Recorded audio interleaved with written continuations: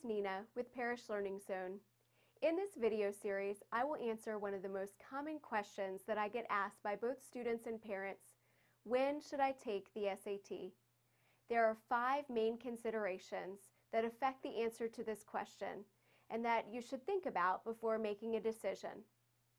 These are: when will you need the scores? What does your schedule look like? When will you be ready academically? How much improvement is needed? And how will you prepare for the test? Today, we're going to talk about when will you need the scores.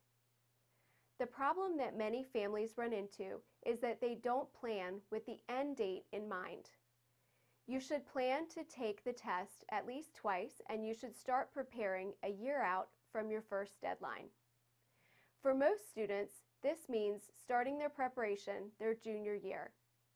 Many students will take the test one time during the spring of their junior year and one time in August, October, November, or December of their senior year for regular admission college deadlines. This may be different depending on your individual circumstances.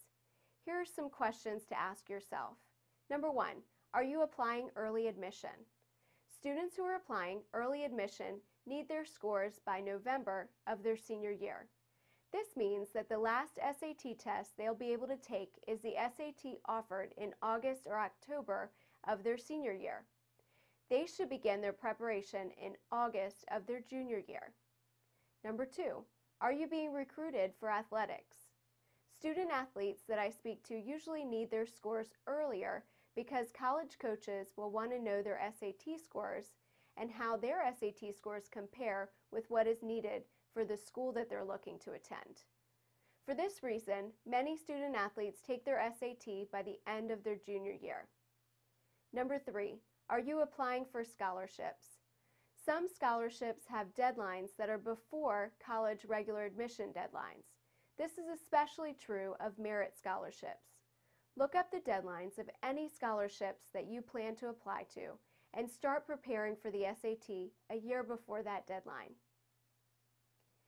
This video is part 1 in a 5-part series.